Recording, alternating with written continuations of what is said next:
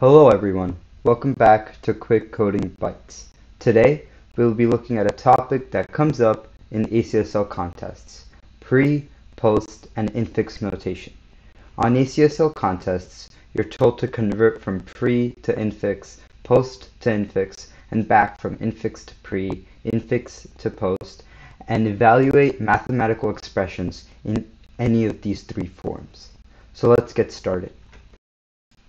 In reality, we are very familiar with infix notation already. It's a notation that we use every day in math. So consider an expression as such: 5 plus 7 divided by the product of 8 and 4 plus 9, and then you're squaring that entire thing. So this expression I wrote is slightly complicated and can be written in one line in the following manner. So I just put parentheses here, and it kind of combining groups and making sure that the correct order is taking place before I square it. So this isn't anything new. I just use parentheses to rewrite the expression. But there's a deeper connection to this. How do we know exactly which operation to do first? It's because we have the order of precedence. We use PEMDAS, parentheses, exponent, multiplication and division, and addition and subtraction to determine which operations to do. Terms with equal precedence, such as multiplication and division, are evaluated from left to right. So first we evaluate all the parentheses, which is, this would be 12, and this would be 13. We would do multiplication and keep following the parentheses until we were able to collapse this entire expression. Computers, however, cannot use this way of writing expressions. Infix notation, so this is known as infix notation. It's very easy for us humans to understand, as we're able to clearly see what operations we have to do. Pre and postfix, which we'll learn about how they work later, are easier for computers to parse. The big advantage in pre and postfix notation is that there's never any questions like operator precedence or which operator I should do first. Computers don't need to know PEMDAS, you don't have to program it. With pre and postfix, computers can use a stack data structure in order to evaluate the expression. So now, let's get into it and let's learn about pre and postfix notation. In prefix notation, the operator is put before the operands. In this form of writing expressions, there's no need to write parentheses. So let's first determine an algorithm we can use to convert an infix expression into prefix. So the first step, which we have already done, is to add parentheses to every operation required, because we should be able to solve this entire expression inside parentheses to find the answer. So we did that right here. We converted this, I guess you can think of it as a multi-line expression, as you would probably need 2 lines on your paper, into a single line with parentheses. So you just keep following inside the parentheses and you know exactly what to do. So the second step would be to write down the operands in the same order as they appear in the infix expression. And then with repeated scans, determine what operation you would do, and then for each term, write down the operand before the operators. So that may seem a little complicated, but I'm going to break it down for you.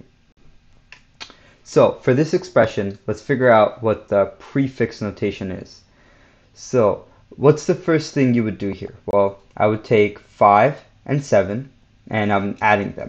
So as I mentioned earlier, in prefix, the operator is put before the operand. So let's convert that part. That's going to be let me move down a little bit so we have space. Okay, and so this would be plus 5, 7. So that's all I did. I just converted this tiny section over.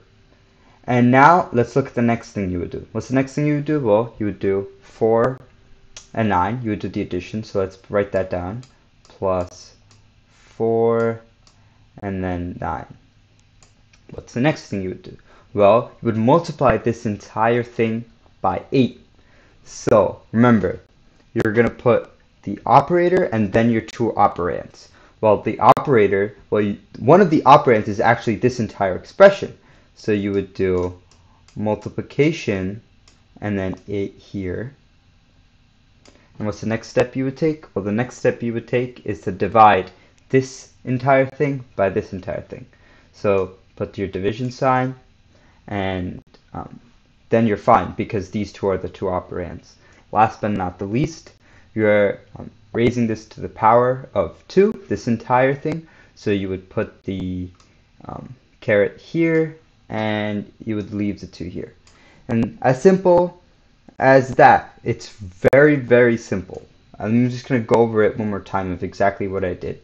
Is I see the first thing I would do is 5 plus 7. So I put the plus sign here, I put the 2 operands I have. The next thing I did was 4 plus 9. So again, I put the plus sign, and then I put 4, 9. After that, I was going to take this entire operation, or this entire expression, and I'm multiplying it by 8. So I put the multiplication sign in an 8.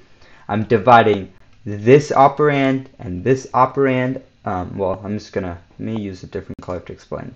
I'm dividing this operand and this operand, so division sign with the 2 operands, and then last but not the least, I'm taking this entire expression from here to here and raising it to the second power. So as long as you remember that you have to put the operator and then the 2 operands, you should be golden, as you already know how to convert to infix using this original expression. You convert it to infix, and then you just put the operator before the 2 operands. So that's pretty much it. That's how you can do infix notation.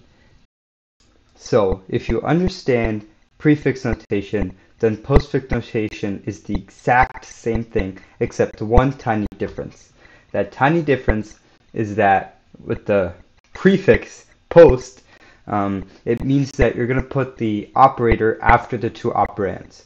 So if you're going to take this expression and let's try to convert it to postfix, first thing you would do, 5 plus 7. So this time I'm going to put 5, then 7, and then I'm going to put the addition. Next thing, what would you do? You would do 4 plus 9, so the 2 operands, then the operator. Then you would take this entire thing, multiply it by 8. So 8 here, multiplication. You would divide these 2 expressions because of that. So just put the division sign right there. Next thing you would do, last but not the least, square it. So 2, and then caret. And as simple as that. That's the entire infix notation converted to postfix notation. So as you can see, this isn't very difficult. This mainly takes practice. And once you get enough practice on this, you're good to go, as you'll know exactly what to do.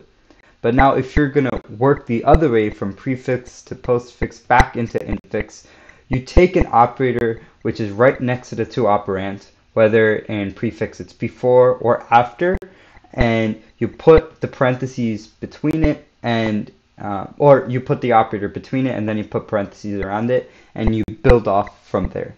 So hopefully these notations made sense now. Thank you for watching this video, and stay tuned for more.